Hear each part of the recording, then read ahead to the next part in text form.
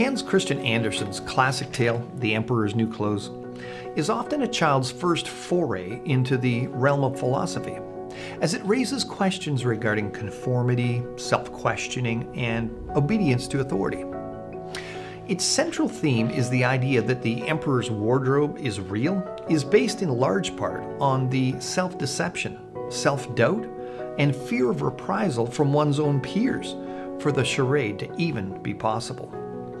The tale's synopsis can be summarized as that of two scammers appeal to the narcissistic tendencies of a local ruler, in declaring that they can weave him a suit that will be invisible only to the intellectually deficient, i.e. the stupid, among the local citizenry. And not wanting to be the only one seemingly too dull to see what isn't there, the entire population pretends to behold his fine new raiment. That is, until a child among them declares what's abundantly apparent: the emperor has no clothes. In a similar way, for over 100 years now, naturalists have been pointing to the abundant evidence of evolution to the West's population in declaring that it's obviously visible to those who aren't so blinded by their doltish and foolhardy commitment to religious beliefs.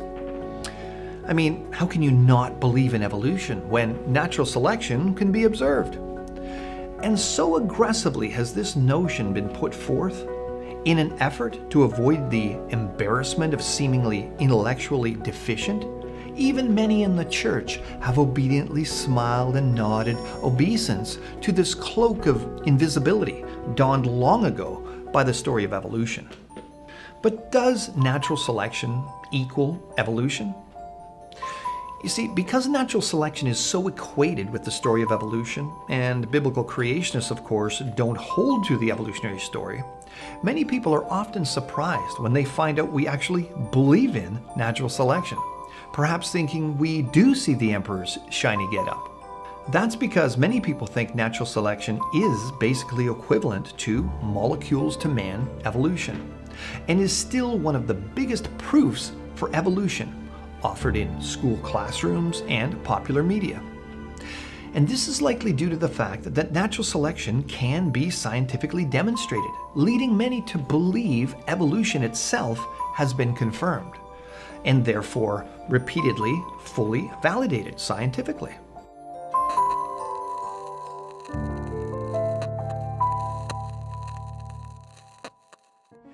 Now, the namesake of the most popular version of evolution today, Charles Darwin, claimed observable evidence of evolution in the form of natural selection because of the variation he saw within certain kinds of animals, particularly the various finches he observed in the Galapagos Islands.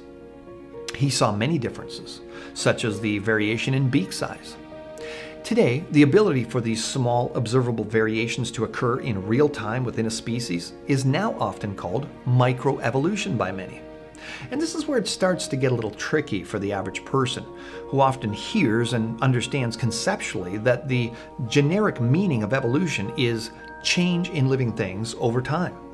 You see, every biologist on the planet, whether creationist or evolutionist, believes creatures can change over time.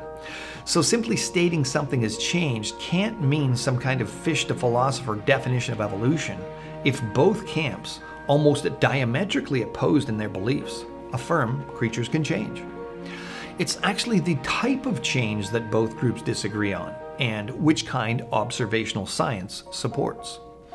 You see, as Darwin observed variations in various kinds of animals, he then extrapolated the observable variation he saw by claiming that perhaps given enough time, they could eventually become fundamentally new kinds of animals.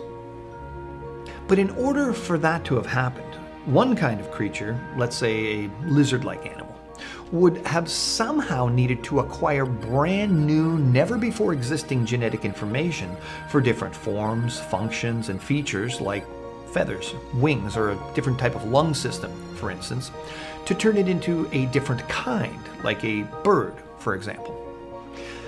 But the problem was that Darwin knew almost nothing of what we now know regarding modern genetics, and simply assumed that there was virtually no limit to the potential variation among the individuals of a species. though truthfully, any animal breeder of his day could have told him otherwise, because people have been performing experimental breeding for thousands of years now. Darwin's far-fetched beliefs in strange ideas like the possibility of a race of bears fishing in the water, perhaps slowly developing shorter legs, longer tails, then wider mouths until they eventually evolved into whales, is the concept often called macroevolution today. And it makes for a good story. But like all fiction, it's completely unobservable outside of man-made depictions in textbooks and videos that are used to convince people of something no one has ever seen. Ironically, Darwin often used variation in kinds brought about by animal breeding as analogous to what natural selection might accomplish. He further reasoned that if pigeons and dogs can be selectively bred by man to produce certain desired traits, then nature itself might select for limitless traits that promote survival itself through natural selection. However, while breeders use intelligence to select for desired traits such as size, strength, or physical appearance, the limits of what can be selected for are determined by the genetic variability already in existence within the creature, contrary to what Darwin imagined. Selection is a process dependent on what is available to be selected from, which is not limitless. The bottom line is you can't select what's not there. Detailed genetic analysis and knowledge of how DNA functions became a study many years after Darwin and revealed that all of the genes from a species compose a gene pool from which selection can occur in populations. The key to remember is that selection is limited to the genes in the gene pool of that particular kind. Genes that aren't in the gene pool of a kind can't be selected for. Take, for example, the tremendous diversity in domestic dogs, which includes over 150 varieties. Yet, even with all of this variation, from the Saint Bernard to the Chihuahua, the Pekingese to the Poodle, the Pomeranian, and the Great Pyrenees, there are limits to what dog breeders can achieve. They can select from traits already within the gene pool, such as height, leg length, fur color, and ear size, but they can't select for what isn't there. No matter how hard they try, they will never breed a flying dog with wings, feathers, and flight navigation systems through selection, because there are no genes within the gene pool to produce wings or any of the other numerous specializations necessary for flight to select from. Think of selection like going to a buffet lunch with friends. Each of you can select different things and result in different combinations. But your selection won't cause brand new, never-before-seen foods to appear on the table that weren't there before. Sometimes when I'm trying to communicate the big picture as to why natural selection isn't evolution, I like to use a simple explanation using a few decks of cards to illustrate. And although, like all analogies, it isn't completely accurate in every detail, it can still be effective in demonstrating some basic concepts. Firstly, to better understand the analogy, we need to recognize that sexually reproducing creatures, like dogs for example, only get their genetic information from their parents. Half of their DNA from mom and half from dad. So let's then use decks of playing cards being compared to the genetic information in a specific kind of creature, dogs for example, to help us understand how changes in living things can happen without them evolving. If we start with two decks, shuffling each and dealing half of the cards from one deck and half from the other deck into a new deck, we would see the new deck we created would be different from what the first ones were originally. And if you keep doing this, the decks will change every time you deal them. Some decks will look more similar to others, and some will be very unique. But because there's a limited amount of cards to start with, they can only vary so much. It's like the dog kind. You can get Chihuahuas, Beagles, Poodles, or Great Danes, but they're all still dogs. And the big takeaway is this: no matter how long you deal these cards, shuffling and dealing cards won't create new cards with brand new symbols that never existed before. You might get decks with more red than black cards, specific combinations of big and little cards. You might get crumpled, damaged, or worn out cards. but it will only produce combinations of the various symbols you already had from the decks when you started. And they will never produce new cards with new symbols that never existed before. Dogs never have offspring with wings, for example. As a matter of fact, if you were able to keep doing this, eventually you might lose some cards, and some decks may not even contain certain cards anymore. Some decks might not have any 2s in them, or some might not have any queens, for example. And this is what natural selection does. It simply selects from what's already available. It doesn't add new, never-before-seen cards, so to speak. As Professor Walter Veith, former holder of the chair of zoology at the University of Western Cape, said when discussing natural selection, the very name selection implies that you're choosing between 2 or more variants. Natural selection never increases the number of variants, it only decreases them. So, how does a mechanism that makes less and less end up making more and more? In the same way, if a various group of dogs, some with long, some with medium or short hair, migrated into an area that had a very cold climate, for example, obviously the long-haired dogs would likely survive better as they would be able to keep warmer than their shorter-haired counterparts. So, because this environment favors that specific genetic combination, those dogs will reproduce more effectively, i.e. their genetic deck is advantageous in this game of life under this environmental rule set.